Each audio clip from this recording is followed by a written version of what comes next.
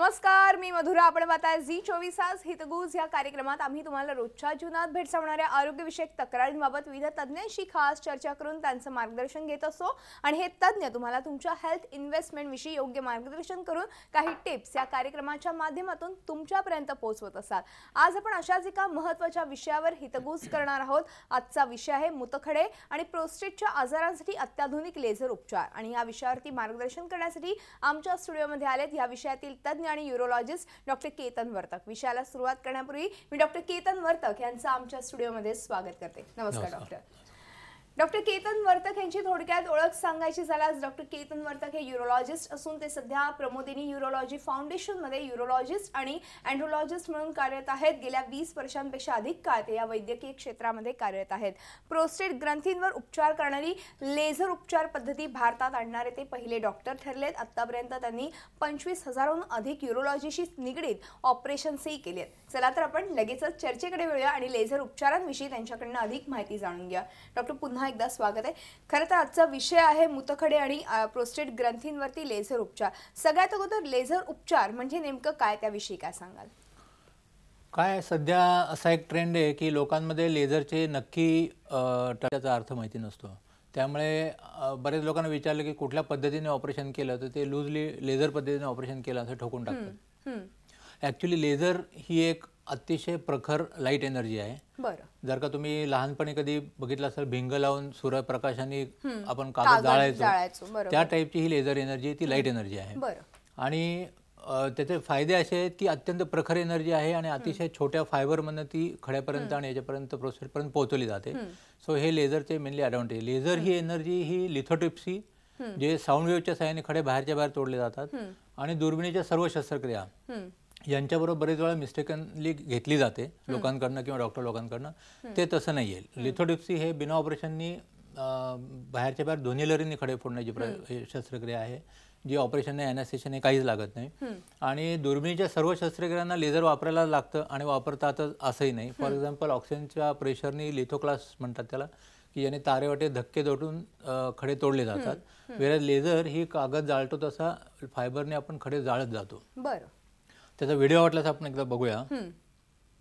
अर्थातच तुम्ही आता म्हणालात की अतिशय सोपी पद्धती आहे, मात्र अनेकदा हे लेझर उपचार केलेत हे लक्षात येत नाही लोकांच्या. आपण ह्या व्हिडिओच्या माध्यमातून काय प्रेक्षकांना सांगू इच्छितो? ही जी आपण बघतोय ही 2 मिलीमीटर जाडीची दुर्बीण आहे आणि जो हिरवा लाईट दिसतोय तो 0.5 मिलीमीटरचा लेझर फायबर आहे. थोडक्यात आपण 200-250 पटीने ही मोठी इमेज आपण टीव्हीवर बघतो. पुढे पिवळा दिसतोय तो खडा आहे आणि जिथे हिरवा लाईट दिसतोय ती लेझर एनर्जीचा फायबर आहे 0.5 मिलीमीटर जाडीचा. पायामध्ये आमच्या फूट स्विच असतो, तो ऑन केला की ती लेझर एनर्जी खड्याला जाळत जाते. आता स्टोनसाठी पण लेझर वापरले जातात, प्रोस्टेटसाठी पण वापरले जातात. हे जे मी दाखवतोय क्लिप ती स्टोनसाठी वापरली जाणार लेझर आहे. सो स्टोननी तो खडा जो आहे तो हालत नाही आहे.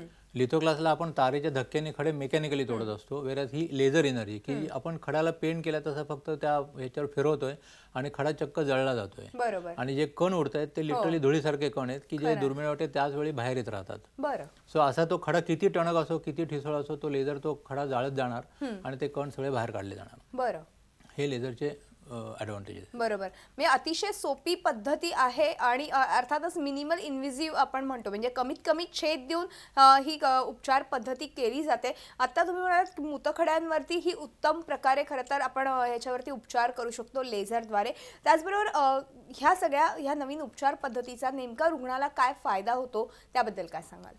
बेसिकली ही जी आता मी लेझर दाखवली लिथोक्लास या पद्धतीला काय होतं, लघवीच्या मार्गे दुर्बिणीने आपण खड्यापर्यंत पोहोचलोय. लिथोक्लासने आपण खडे ज्यावेळी तोडतो त्यावेळी त्याला धक्के दिले जातात. ती मेकॅनिकल एनर्जी आहे. त्यामुळे एक धक्का दिला खडा वर सरकला, दुसरा धक्का दिला खडा वर सरकला, असं करत करत ते किडनीपर्यंत जाऊन पोहोचू शकतात. आणि एकदा का किडनीपर्यंत पोहोचली की किडनीचा मार्ग असा आहे की तो वाकडा आहे. त्यामुळे सरळ दुर्बिणी किडनीच्या आतमध्ये पोहोचू शकत नाही. मग त्यावेळी आपल्याला एक छिद्र पाडून तरी नाहीतर बिना ऑपरेशन किरणांद्वारे तरी आपल्याला खडे ते तोडायला लागतात.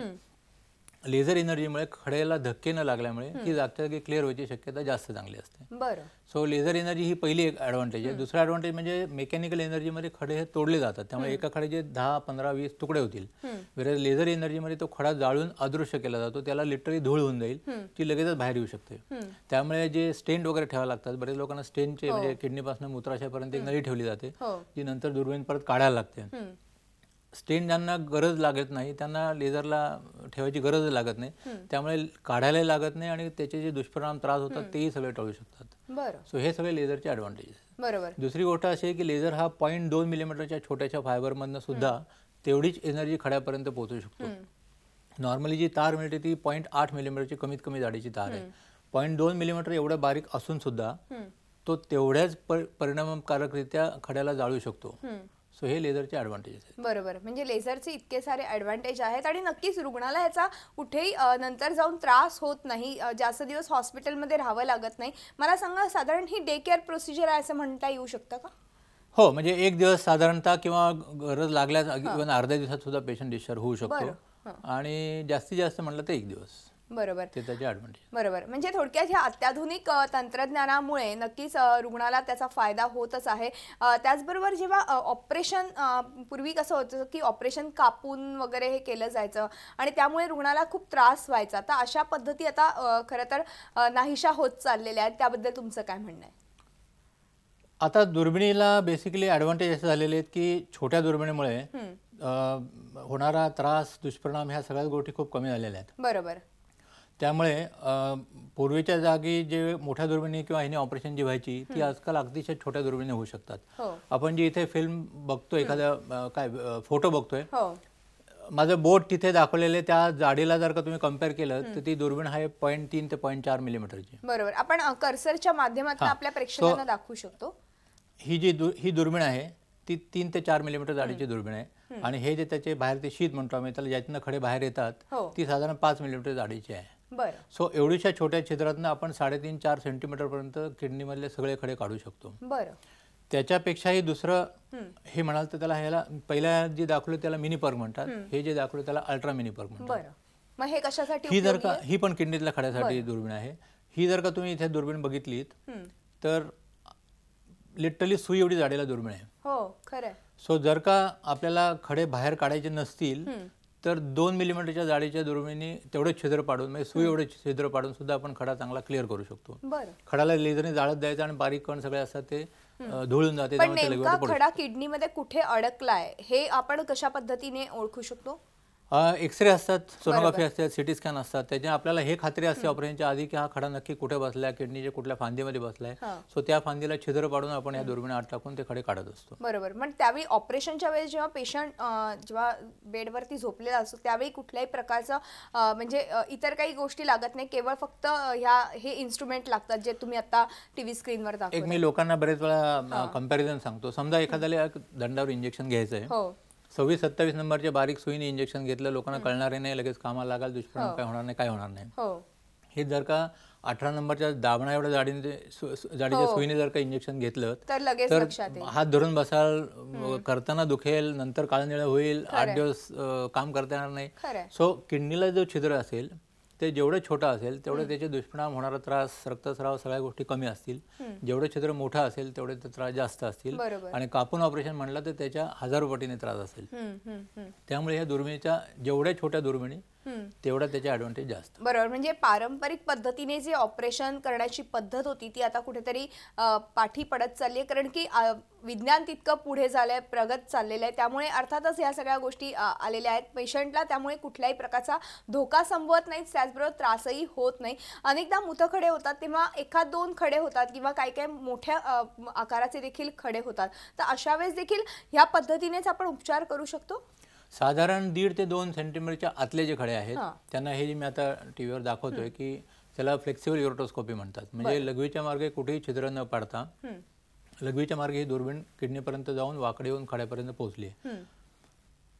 आता हे जे पिक्चर आहे हे किडनीच्या आतलं खडा पकडल्याचं चित्र आहे. हे जे बास्केट याला म्हणतात त्यांनी तो खडा पकडलेला आहे आणि हे किडनीच्या आतमध्ये फ्लेक्सिबल दुर्बीण घालून आपण गेलेलो आहोत. फ्लेक्सिबल दुर्बीण जी आहे ती या प्रकारची असते. जर का तुम्ही त्याचं टिप बघितलं पुढचं तर ते आकड्यासारखं आहे. ह्याचा कंट्रोल आमच्या हातात असतो. त्यामुळे लघवीच्या मार्गे किडनीपर्यंत ती दुर्बीण पोहोचली की त्या आकड्यासारखी त्याला मनोवर करून खड्यापर्यंत पोहोचायचं, तो लेझरने जाळायचा आणि बारीक कण सगळे बाहेर काढायचे. सो 1.5-2 सेंटीमीटरच्या आतले जे खडे आहेत ते ह्या पद्धतीने आपण करू शकतो. 2 ते सेंटीमीटर ते 3.5-4 सेंटीमीटर पर्यंत मी जे मिनी पर्क दाखवले 4 ते 5 मिलीमीटरच्या छिद्रातून करू शकतो. अगदी त्याच्या वरचे 10-12 सेंटीमीटर पर्यंत खडे, म्हणजे लिटरली 5 ते 6 इंचापर्यंत आपण छिद्र पाडून 8 ते 10 मिलीमीटरचं छिद्र पाडून करू शकतो. अगदीच त्याच्या वरचे जे खडे असतील, एक्सेप्शनल केस आहे, तुम्ही म्हणाल की वर्ष 2 वर्षांनी एकदा अशी केस येते की कापून ऑपरेशन करायला लागतं, त्यांना फक्त आजकाल कापून ऑपरेशन लागू शकतं. बरोबर. पण मग जर एखाद्याचा खडा हा मूत्रनलिकेच्या नलिकेत अडकला असेल तर आपण अशा पद्धतीनेच उपचार करतो? लघवीच्या मार्गे दुर्बिणी तर 99% खडे मार्गातले तर सहज निघू शकतात. अगदीच खडे वर गेले तर आपण जी वाकडी दुर्बिणी दाखवली त्यांनी आपण करू शकतो. वरच्या भागातले खडे आपण बिना ऑपरेशननी लिथोट्रिप्सीने पण करू शकतो.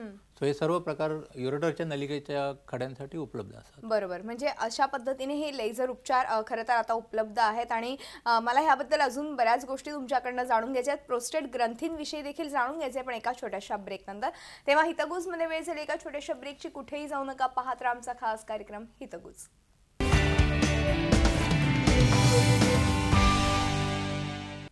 ब्रेक नंतर हितगुजमध्ये आपलं पुन्हा एकदा स्वागत आहे आणि आज आपण मूतखडे, प्रोस्टेट ग्रंथींच्या आजारासाठी लेझर उपचार पद्धतींविषयी जाणून घेतोय. माझ्यासोबत आहे डॉक्टर केतन वर्तक. आपण पुन्हा एकदा चर्चेकडे येऊया.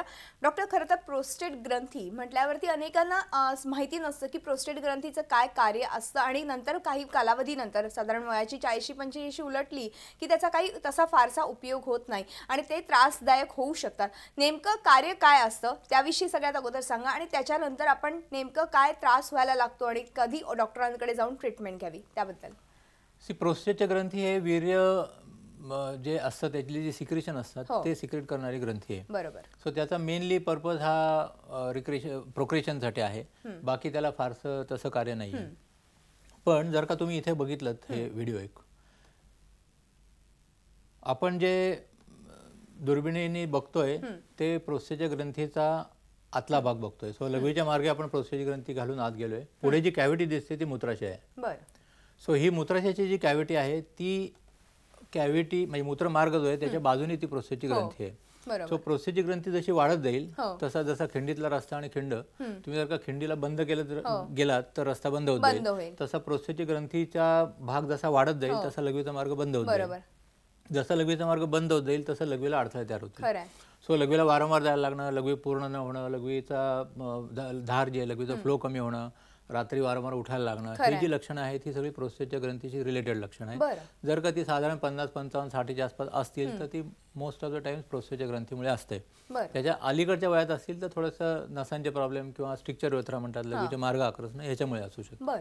पण म्हणजे साधारणतः एक 50शी उलटल्यानंतर जेव्हा तुम्हाला हा त्रास उद्भवू लागला तर नक्कीच डॉक्टरांचा सल्ला घेऊन ह्याचं ऑपरेशन करणं हे महत्त्वाचं असतं. मात्र अनेकदा ह्याकडे ऑपरेशनकडे वळण्यापूर्वी लोकांना समजत नाही की नेमकं काय करायचं, तर त्याविषयी काय मार्गदर्शन करायला? ऑपरेशनला सगळेच जण घाबरत असतात, तर त्याबद्दल. प्रोस्टेटची ग्रंथीचे ऑपरेशन एकेकाळी जर का बघितलं, मी आमच्या रेसिडेन्सी डेज मधले 80-90च्या दशकात बघितले, त्याची कॉम्प्लिकेशन रेट भयंकर होती. कारण मोस्ट ऑफ द ऑपरेशन ही कापून केली जायची. आता प्रोस्टेटची ग्रंथीची लोकेशन अशी आहे की जे माकड हाड आहे पुढचं त्याच्या पाठीमागे ती ग्रंथी असते. त्यामुळे कापून ऑपरेशनला ती ग्रंथीने दिसत नाही. त्याचा रक्तपुरवठा सगळीकडे एवढा प्रचंड असतो की करताना रक्तस्राव भरपूर व्हायचा, लघवीचा कंट्रोल जाणं वगैरे हे सगळे प्रकार व्हायचे. पण गेल्या 20-25 वर्षांमध्ये जे दुर्बिणीची नवीन शस्त्रक्रिया झाल्या चालू, त्याच्यामुळे एक तर त्याच्यावर भरपूर फरक पडला आणि त्यात लेझर जेव्हापासून चालू झाले तेव्हापासून त्याला क्रांती घडवली असं म्हणायला हरकत नाही. आता हे जे आपण बघतोय हे थुलियम लेझर आहे. सो आपण जी प्रोस्टेटची ग्रंथीवर कट करतोय, नॉर्मली जर का तुम्ही एक टाचणी जरी बोटाला लावली भळाभळा रक्त वाहील, पण प्रोस्टेटची ग्रंथीला एवढा रक्तपुरवठा असूनही आपण जे लेझरने कट करतोय त्यावेळी एकही रक्तवाहिनी ओपन होत नाही. सो हे आता आपण प्रोस्टेटची ग्रंथीवर कट करतोय, ही प्रोस्टेटची ग्रंथी आहे, हा आपला लेझर फायबरचा कट आहे. सो कट करताना रक्तवाहिनी ऍट सोर्स ब्लिडिंग थांबवणं आम्ही म्हणतो त्याला, की रक्तवाहिनी ओपनच होत नाही. बाकीच्या ज्या टेक्नॉलॉजी आहेत त्याच्यामुळे रक्तवाहिनी ओपन झाली, त्याला आपण जाळल्याने बंद केलं, अशी टेक्नॉलॉजी. वेळेस लेझर हे लेझरला नॉर्मलच्या तुलनेत फक्त 15 ते 20% होतो. दुसरं इन्युक्लेशन याचा अर्थ असा आहे की हे जो लिंबासारखा हा लोब आहे मधला, हा लोब आपण ढकलत मूत्राशयापर्यंत घेऊन चाललोय. आता तुम्ही बघाल की हे जे खालचं दिसतंय पांढरं हे कवच आहे आणि हा लिंबा एवढा प्रोस्टेटचा मिडियन लोब म्हणतात, तो वाढलेला लोब आहे. सो लेझरने कट करत अख्खा आपण ढकलत मूत्राशयापर्यंत घेऊन जातो आणि त्याला दुसरं मॉर्सलेशन म्हणतात, त्याने बारीक चकत्या करून त्याचं बाहेर काढलं जातं. सो ऑपरेशनच्या एंडला एक तर प्रोस्टेटची ग्रंथी कंप्लीट निघते, अर्धवट होणं राहणं हा प्रकार होत नाही. आणि रक्तस्राव जो असतो तो फक्त 10 ते 15%. TRP जे दुर्मिळचे नॉर्मल शस्त्रक्रिया त्याच्या तुलनेत 15 ते 20% फक्त रक्तस्राव होतो. बरं. त्यामुळे दुष्परिणाम सेफ्टी ह्याच्या दृष्टीने म्हणलात तर ॲडव्हान्टेज आणि एका दिवसात पेशंट डिस्चार्ज होतो. सो आज ऑपरेशन केलं तर उद्या दुपारी संध्याकाळी पेशंट डिस्चार्ज होतो. बरं, मग अशी तुम्ही म्हणालात की पूर्वीच्या काळी 15-20 वर्षांपूर्वी जेव्हा प्रोस्टेटचं ऑपरेशन व्हायचं तेव्हा लघवीवरचं नियंत्रण सुटायचं. मग लेझर ऑपरेशन नंतर लघवीवरचं नियंत्रण आहे तसंच राहतं की त्यामध्ये काही बदल होतो? काही लोकांचं काय असतं की लोक प्रोस्टेटचा आजार इतका अंगावर काढून काढून येतात की जोपर्यंत मूत्राशयातच दोष निर्माण झालेले असतात. खरंय. सो अशा वेळी काय होतं की मूत्राशय एवढं हार्ड झालेलं असतं कडक, त्याची इलॅस्टिसिटी सगळी निघून गेलेली असते. अशा वेळी लघवीचा कंट्रोल जाणं वगैरे हे प्रकार व्हायची शक्यता थोडीफार असते. जर का वेळेत येऊन व्यवस्थित ऑपरेशन झालेलं असेल तर ऑपरेशनमुळे जी कंट्रोल जायची शक्यता असते ती जवळजवळ 0% असते. कारण दुर्मिळला आपण जर का बघितलं त्याला 200-250 पटीने मॅग्निफिकेशन असतं. त्यामुळे कंट्रोलचा स्नायू त्याच्या पाठीमागे जवळजवळ 0.5 ते 1 सेंटीमीटर असतो. सो ऑपरेशनमुळे रक्त कंट्रोल जायची जी धोके आहेत ते जवळजवळ नगण्य आहेत. पण जर का पेशंट लेट आलेले असतील की मूत्राशयात दोष निर्माण झालेत आणि प्रोस्टेटचा अडथळा दूर झाला त्यामुळे कंट्रोल जायची शक्यता 1-2-4% असते. सो जोपर्यंत मूत्राशयात दोष निर्माण होत नाही तोपर्यंत प्रोस्टेटच्या ऑपरेशनचे रिझल्ट हे अतिशय चांगले असतात. बरं. 2 प्रकारचे प्रॉब्लेम प्रोस्टेटच्या आजारामुळे होऊ शकतात. एक तर मूत्राशय भरत भरत जातं. आज 200-300 ml 400 ml असं भरत भरत 1-1.5 लिटर पर्यंत मूत्राशय भरलेले लोक येतात. अशा वेळी काय होतं की प्रोस्टेटची ग्रंथी जरी काढली तरी लघवीत ढकलण्याची जी मूत्राशयाची प्रक्रिया आहे तीच मंदावलेली आहे, कारण स्नायूच निकामी झालेला आहे. किंवा बरेच वेळा अंगावर काढल्यामुळे मूत्राशय जे ओव्हर ॲक्टिव्हिटीमुळे की स्नायू कडक होऊन होऊन होऊन शेवटी मूत्राशय आक्रसत जातं. मग अशा वेळी ही लघवी वारंवार होणं किंवा लघवीचा कंट्रोल कमी होणं हे प्रकार होऊ शकतो. बरोबर. म्हणजे खरं तर पुरुषांनी ह्या सगळ्या गोष्टींकडे तितकंच गांभीर्याने बघणं आवश्यक आहे, कारण की पुढे जाऊन त्याचे म्हणजे दुष्परिणाम खरं तर भोगावे लागतील. त्यापेक्षा त्याच्या आधीच जर आपण हे ऑपरेशन केलं तर नक्कीच त्याचा फायदा होऊ शकतो. आपण एक छोटासा ब्रेक घेऊ आणि ब्रेकनंतर अशी चर्चा पुढे चालू ठेवूया. तेव्हा हितगुजमध्ये वेळ झाली एका छोट्याशा ब्रेकची. कुठेही जाऊ नका, पाहत राहा आमचा खास कार्यक्रम हितगुज.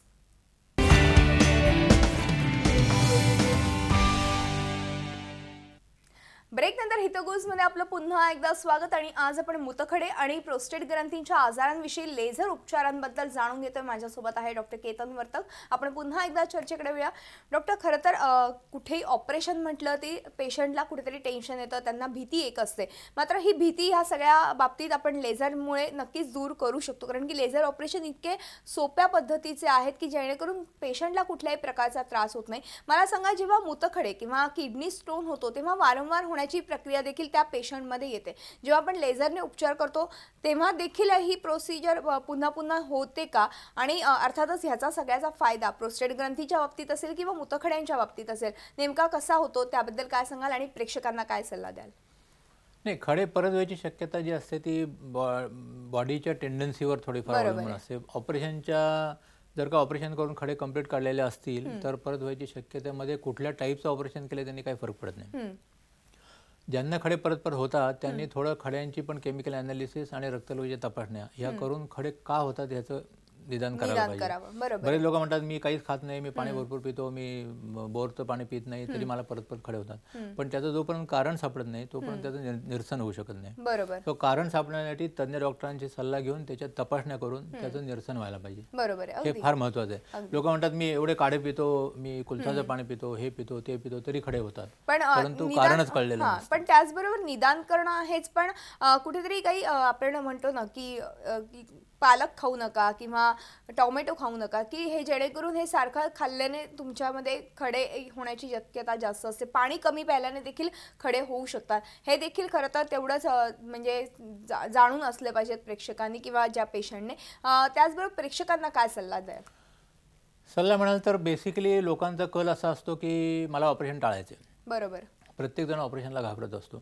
घाबरणं स्वाभाविकपणे, त्यात काही नाही. परंतु मी आता जे सांगितलं की अत्यंत छोट्या दुर्मिणी, कुठेही छेद न करता लघवीच्या मार्गे दुर्मिणी, लेझरचे अतिशय परिणामकारक उपचार, अशा ह्याच्यामुळे ॲडव्हान्टेज लोकांना आता पेशंटना इतका चांगला झालेला आहे की आता पेशंटनी खरं तर त्याला घाबरण्यासारखं काही राहिलेलं नाही. कारण बोलीचे हे चांगले झालेले टेक्निक, ऑपरेशनची टेक्निक इतकी पेशंट फ्रेंडली आहेत की त्यांनी होणारे दुष्परिणाम त्रास ह्या अत्यंत नगण्य झालेले आहेत. त्यामुळे पहिली गोष्ट म्हणजे जर का ऑपरेशन गरज असेल तर त्याला लोकांनी प्लीज घाबरू नये, कारण ऑपरेशनचे उपचार अतिशय सुकर आहेत. पहिली गोष्ट. दुसरी गोष्ट म्हणजे लोकांचं काय होतं की मी हे काढे घेतले, ह्या बुवाकडे गेलो, हे घरगुती उपचार केले आणि आता खडा एवढा झाला आणि आता मी किडनी बांधून तुमच्याकडे आलोय. सो अशा वेळी काय होतं की ऑपरेशनचे जे तुम्हाला समजा 25 mm चा खडा असेल तर त्याला लिटरली 2-3 मिलीमीटरच्या छिद्रातनं जे करण्यासारखं होतं ते 6 सेंटीमीटर खडा आल्यानंतर मोठं छिद्र पण काढायला लागतो. 2-2.5 सेंटीमीटरचा खडा कुठल्याही गोळ्यांनी कधी विरघळणार नाही किंवा कुठल्याही काड्यांनी आणि यांनी जाणार पण नाही. अल्टिमेटली जे छोटं ऑपरेशन करून किंवा बिना ऑपरेशन किरणांद्वारे जे खडे करता येत होते ते आता मोठं ऑपरेशन करून किंवा मोठं छिद्र पण काढायला लागतात. सो अल्टिमेटली होतं ते नुकसानच होतं. त्यात किडनीचे बाद होण्याची प्रक्रिया ॲड झालेली असते. सो कॉम्प्लिकेशन करून करण्यात काही पॉईंट नसतो. तिसरं माझा नेहमी पेशंटला सल्ला असतो की पेशंट काय करतात की आजकाल सल्ले देणारे भरपूर असतात. त्यामुळे पेशंट डॉक्टरकडे येताना ठरवून येतात की मला सर हे ट्रीटमेंट करायची. ऍक्च्युली स्पीकिंग युरोलॉजिस्ट हा तज्ञ माणूस असतो. त्यांनी हे ठरवायला पाहिजे तुमच्या आजाराकडे बघून की तुम्हाला कुठल्या टाईपची ट्रीटमेंट योग्य आहे आणि ती ट्रीटमेंट तुम्हाला ऍडवाइस करून ते तुम्ही एक्झिक्युशन करायला पाहिजे. बरोबर. चौथी गोष्ट की कुठल्याही डॉक्टरने समजा तुम्हाला ऑपरेशनचा सल्ला दिला तर त्या डॉक्टरांना विचारा की त्यात पर्याय काय आहेत. समजा एखादा डॉक्टर म्हणतोय की तुम्हाला कापून ऑपरेशनची गरज आहे, तुमचा खडा खूप मोठा आहे, तर तुम्ही विचारायला पाहिजे की ठीक आहे, दुर्बिणी करण्यासारखं आहे का, किंवा लिथोट्रिप्सीने म्हणा किंवा अगदी छोट्या दुर्बिणी किंवा लघवीच्या मार्गे वाकण्यामुळे दुर्बिणी करण्यासारखं आहे का.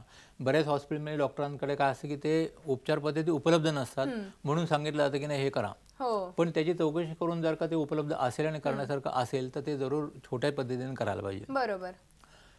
तर पुढची गोष्ट अशी आहे की ऑपरेशनची कॉम्प्लिकेशन होतील हे गृहीत धरून कधी जाऊ नका. अगदी. ऑपरेशनची थोडीफार कॉम्प्लिकेशन रेट असतात पण जसं जसं विज्ञान पुढे चाललंय तसे कॉम्प्लिकेशन रेट अत्यंत नगण्य होत चालले. आणि मला वाटतं आता आपण जे ह्या व्हिडिओ क्लिप्सच्या माध्यमातून काही दाखवल्यात गोष्टी तर नक्कीच प्रेक्षकांना त्या समजल्या असतील आणि पटल्याही असतील. ज्यांना कोणाला ह्या संदर्भात काही समस्या असतील ते नक्कीच तुमच्याशी संपर्क साधतील. आपले नंबर्सही डिस्प्ले झालेलेच आहेत.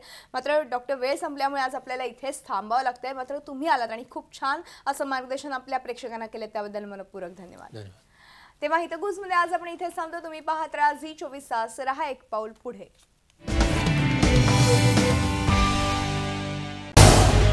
झी 24 तास रहा एक पाऊल पुढे.